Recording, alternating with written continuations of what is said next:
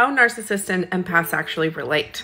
They are actually the same thing, just on different sides of the coin. They have the same root trauma, not feeling good enough.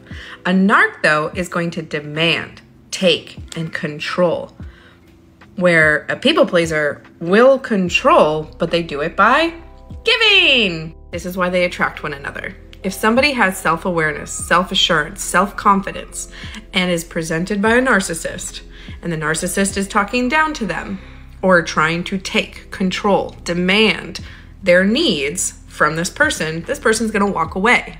But for a people pleaser, they already believe they're not worthy and that they're not good enough. So when they're presented with this type of dynamic, it reminds them of their parent. So think back to those relationships. What was that underlining thought pattern? Was it, if I can get this person to love me, then I am worthy? Because then that is what you need to repair. Instead of focusing on the specific relationship, let's focus on the result. How can you repair and heal that part of you? And what do you need right now from you in order to start that healing process?